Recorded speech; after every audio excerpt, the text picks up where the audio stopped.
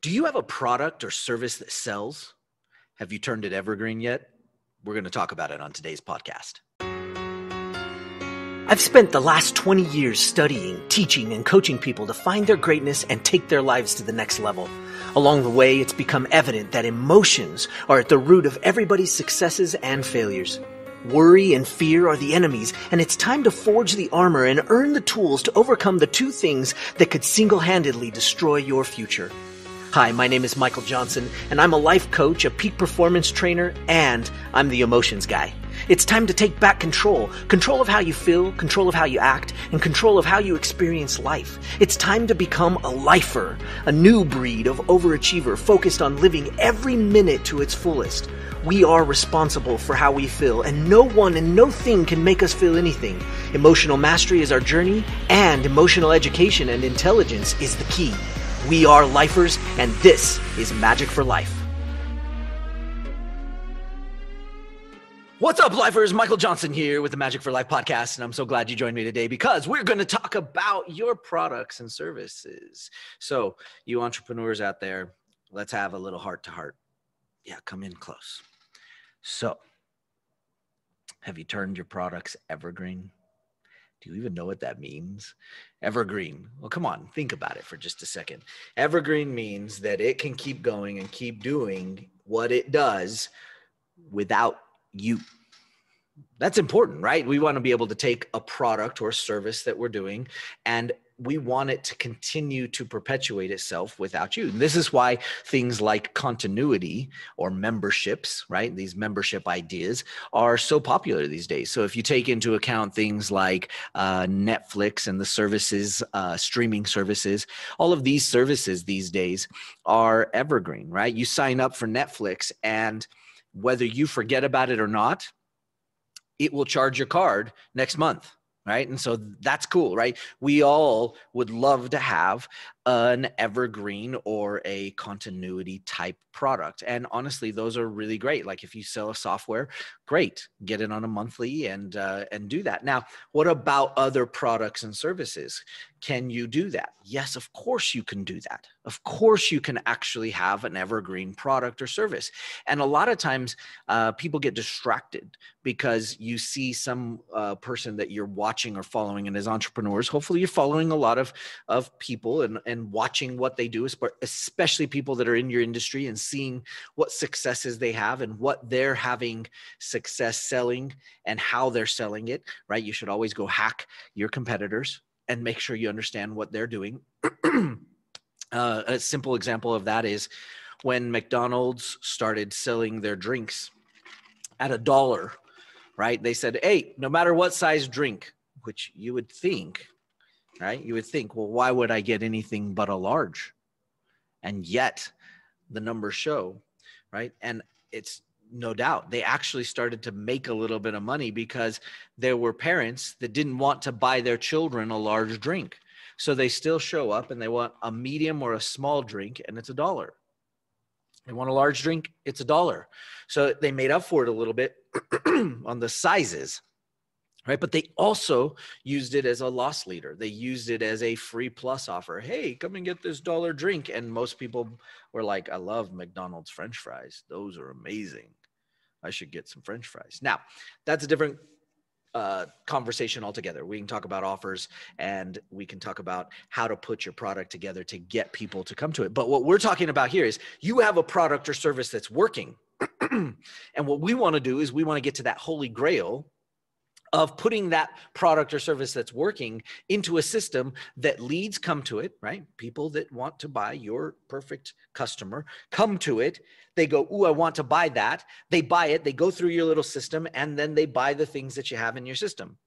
And you would like to have that evergreen. What does that mean? You want it in a machine so that it keeps doing it over and over again, regardless of you. This is beautiful, right? This would be what you're looking for. And so you have to ask yourself, have I created yet an evergreen product or service? And you think, well, I'm in the service industry, I can't do that. Well, that's not true. That's not true. There are lots of different ways to do that. You could create a challenge. You could create a course. You could create any number of information type products. You could create a book. You could create all sorts of things. that could be put into an evergreen type of a system. And what you have to ask yourself is, where are you at? Are you in that stage where you're like, hey, just got the book and now we're creating a system to try to get people to it and leads to it and try to get people to buy it on a regular basis and find out the messaging, find out what works, find out what type of offer works? Once you find out, then you go and you put it into an evergreen system. And that's the goal, right? That's the goal with your assets that you create, is that you want to get those assets into your evergreen system.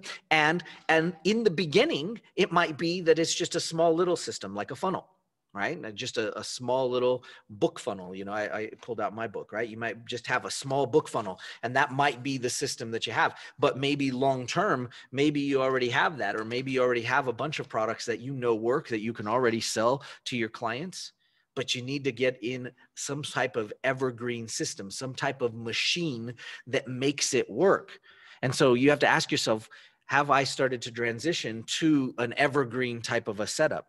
That's always great, because then once you get to that evergreen setup, now you can start to play with your key performance indicators and start to figure out, like, okay, well, if I get some more leads to that, will it increase? Or when I put more leads into it, does it not increase? What happens to the messaging? Am I making the most amount of money on my margins on the back end? And you could start to tweak it and mess with it, but you've got to get it to a point where it's evergreen. Right. And so you have two different phases, right? Let's try to get our product and service to sell, right? And in some ways that's like, let's make money and get a proof of concept. And then on another end, you're going, okay, now we've got money and the proof of concept. And now let's take that and let's scale it and let's create an evergreen system so that it is automated, so that I can just do the thing that I like to do. Right. And that's the next little piece I'll leave you with for today is, are you doing the thing that you love to do, or are you caught up doing a whole bunch of things in your business that you don't like to do? Now, don't get me wrong. You know, I've built startups, right? Majic for Life is a startup, right? I've started from the ground up. We start from the ground up as entrepreneurs, and anytime you've decided you wanted to bootstrap a company. And when you start from that place, you put on every hat, and you should. That's good. You got to know your business. You might be the accountant for a while. You might be the person that deals with all the money and everything that goes in for a while. But is that your favorite thing? If it is, good. Find a way to do that and make sure everything outside of that gets pushed onto somebody else once you've got it into a system and once you understand the process that you're dealing with, right? But it works the same for everything, right? Do you like doing the graphic design? Do you like creating the thumbnails and editing the videos? Or is it just something you need to learn how to do right now and then learn to pass it off, right? This is a big deal. So what are you doing in your business? Are you doing the thing that you love to do in your business, or are you doing everything in your business, right? And depending on where you're at, you may need to start to look at, okay, am I still just in this selling the product and info space, or am I starting to move into how can I make that evergreen? Or what is it? What place are you at? If you need some help and you need some ideas is to figure out, like, okay, what phase am I in and how am I doing this? Please send me an email at info@magicforlife.com and let's set up a time to chat, because guess what? You might just need some clarity. And if we can get you some clarity around what your actual superpower is, now we can look at it. And it's not to say that you're not going to launch a product. It's not to say that you're not going to build the right funnel or that you're going to test your messaging. It's just to say, well, do you already have that established? And now we need to start to think about how we can actually get that to an evergreen machine type system so that you can start to put yourself into the position where you're wearing the correct hat. And that's huge, right? Is that you're wearing the correct hat. Long term, if you look at the things that we promote in Majic for Life, we're talking, yes, about finding your superpower, but on the back end, we're talking about how can you live the life of your dreams and the business of your dreams. Because if you're an entrepreneur right now, you and I, we get each other, right? Because we love to quote unquote work.